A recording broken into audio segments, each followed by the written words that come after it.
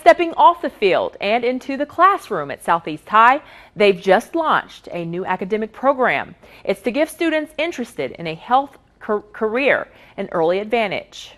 What letters do you see in the DNA strand? At first glimpse, this may be your everyday classroom setting, but this Principles of Biomedical Science is actually the first of its kind for students here at Southeast High. And there's pills and hair, and that's what we had to examine. The first day starts with a dead body, and over the course of the year they learn more and more about the woman and what might have caused her death.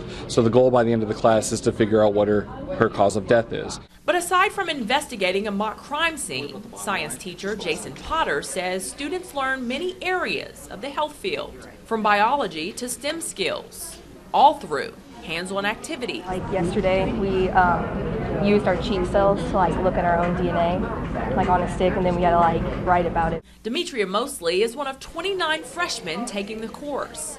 She eventually wants to become a cardiac surgeon. This helps me understand the human body more and what I'll have to go through during school. When you get to learn about different things instead of just learning about history or just normal biology. Check out the game on our sister station, the CW23. Kickoffs at 7 p.m. I'll bring you live reports from the sidelines throughout the season.